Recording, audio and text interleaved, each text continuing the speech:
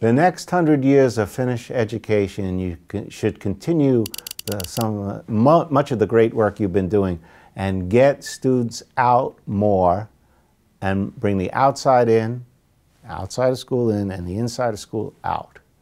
Where the learning is really taking place, pay attention to the interests more and more and more of each and every child. And that's what I think that there's been great contributions from Finland.